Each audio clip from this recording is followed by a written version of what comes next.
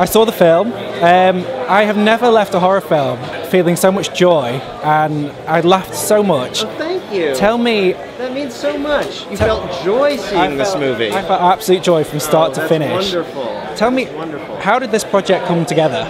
It started out as a novel called Eat Brains Love by Jeff Hart, and then Gunpowder and Sky, the financiers, developed it with two writers, Mike Hero and Dave Strauss. Then I came on to direct it, and I gave it my own Flender touch, for better or worse, my own kind of bizarre sensibility, and now you can see it. Here it is. It's very simple. I mean, your three leads are excellent. I mean, Jake in particular shows a different side to maybe what people have seen before. What were the three of them like to work with and direct?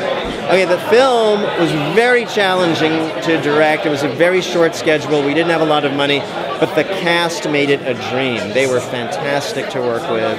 I think they got my weird sensibility. I kind of told them I wanted this to look like a movie that Herschel Gordon Lewis might have made for Nickelodeon, and they figured out what that meant.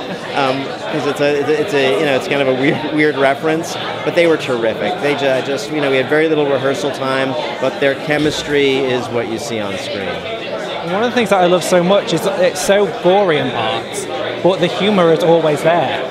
The humor is always there. It's always present. It's always making you laugh. Right. And I felt very sympathetic towards the main characters. I mean, how did you frame that in such a way that the audience would relate to them rather than their victims?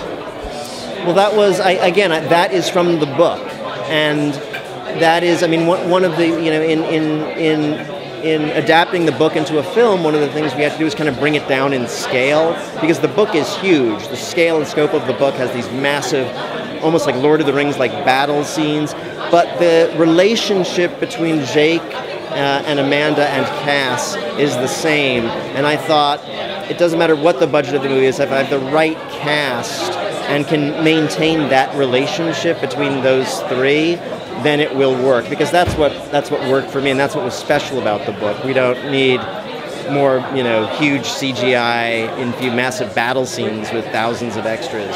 A strange love triangle between two zombies and a psychic is something was new to me.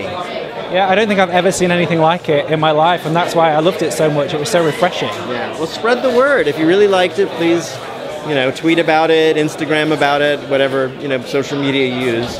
Well, our review's already out. What's that? The review's already out. That's fast. That's I guess people are reviewing it as they watch it, right? Yeah. So what should I do? Should I hide and crawl under the bed, or what? It's a very good review. Oh, good. Thanks. So my last question then for you: we're at a horror film festival. What would you say has been the most influential horror film on you?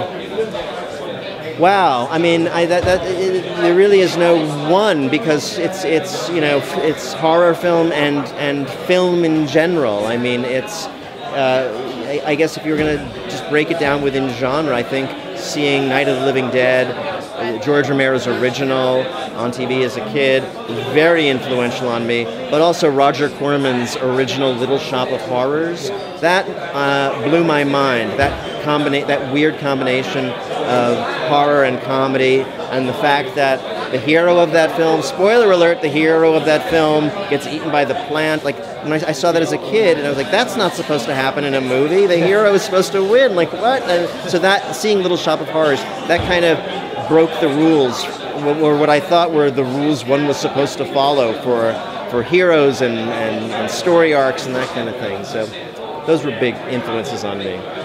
Well, congratulations on the film. I think it's a wonderful film. Thank you. And as I say, it brought me a lot of joy, so thank you. Well, thank you. Thanks for your kind words. I appreciate it. Yes, spread the word.